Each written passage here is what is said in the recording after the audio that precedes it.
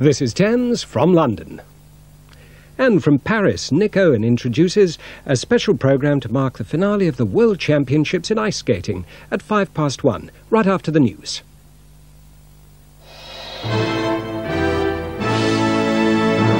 The news from ITN. Extra security causes Easter chaos at airports.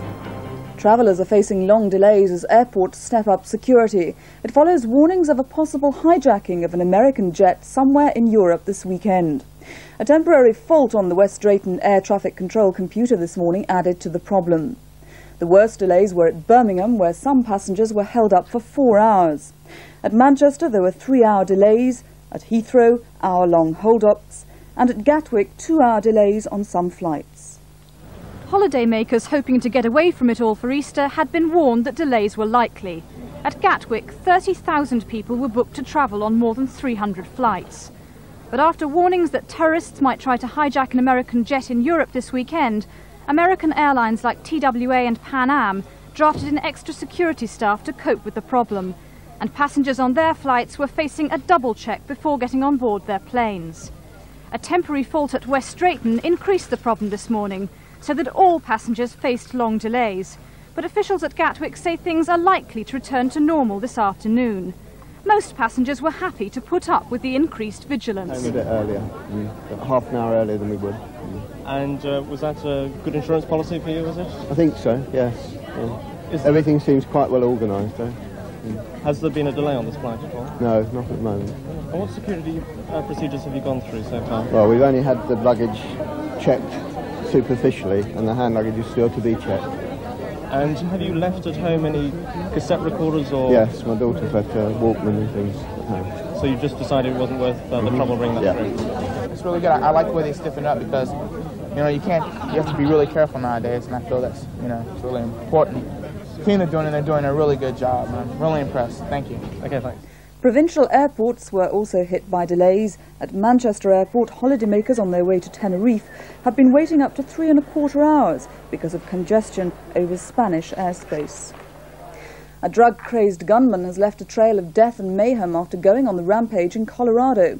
He killed 2 women, raped a third, wounded a teenage hostage and 2 policemen before taking his own life with his submachine pistol. Terrified residents of the southern Denver suburb of Littleton fled in panic as the gunman ran amok. Armed police cornered him in this house. 2 officers were wounded as they burst in to arrest him. They were taken away by ambulance to hospital. The teenage hostage shot by the gunman was dragged away from the house. 17-year-old Jake Harper is in a critical condition with multiple gunshot wounds. The killer shot himself in the head and was confirmed dead at hospital. He was identified as Eugene Thompson, who was on parole from a drug rehabilitation program. Police later displayed the murder weapon, a semi-automatic submachine pistol sold over the counter. 27 of its 32 bullets had been fired. 2 top nuclear scientists say they've made a discovery that could lead to the production of unlimited supplies of cheap, clean energy.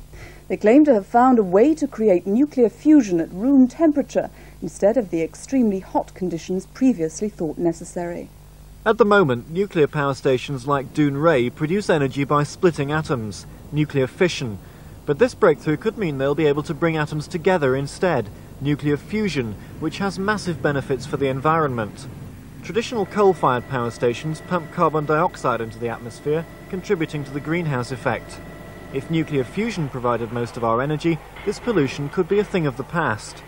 And if it proves feasible, there'd be no more nuclear dumps like this one in Sweden. Nuclear fusion doesn't leave the same harmful byproducts associated with current nuclear production.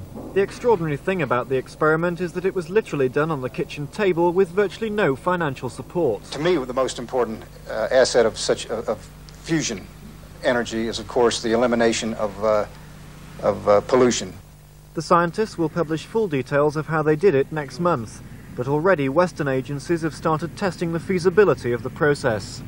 Finally, ITN's Channel 4 News has won another prestigious award. The Broadcasting Press Guild voted it the best news or current affairs programme. On Sunday, Channel 4 News won the BAFTA News and Outside Broadcast Award. And that's all from us for the moment. We're back again at 5:40.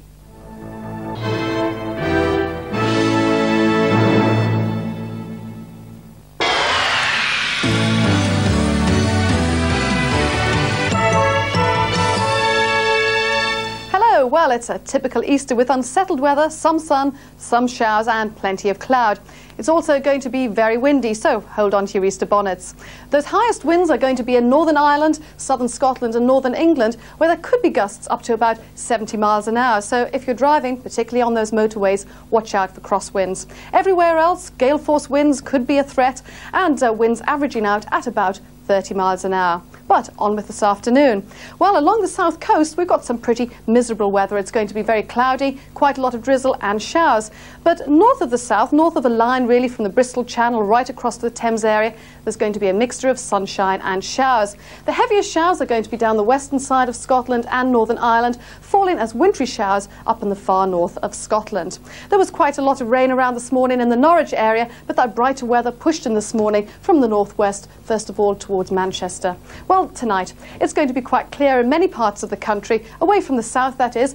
Once again, quite a lot of cloud down here in the south, the odd shower too, but the winds are going to drop in the south, so that will mean no frosts. There are going to be quite a few frosts around up in the north and central areas where there could be a few icy patches as well. Once again tonight, wintry showers up in Scotland, also down the western side of Scotland and Northern Ireland, and those winds are still going to be quite strong up in the north as well. Now tomorrow, the good news is it's going to be a brighter and drier day. It's much milder too. It's going to feel even warmer than it is because those winds are dying down quite a bit tomorrow.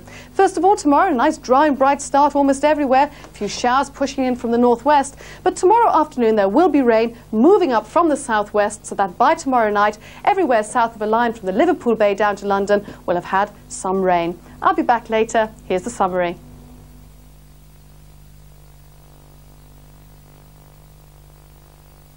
Thames for Easter Monday entertainment. At 3:15, Captain Kirk's at the helm of Star Trek, the motion picture. An alien object of unbelievable destructive power is less than 3 days away from this planet. At 7, the Krypton Factor Champion of Champions, the ultimate test of mind and muscle to find the country's super person. At 8, he's back, James Bond in The Man with the Golden Gun. What the hell is going on? Drama at 10:30 in Comeback. What's the matter with me? It's a natural reaction. And with Home and Away at 6:15 and Goals of the Day at 6:45, break open an Easter Monday full of action and adventure on Thames.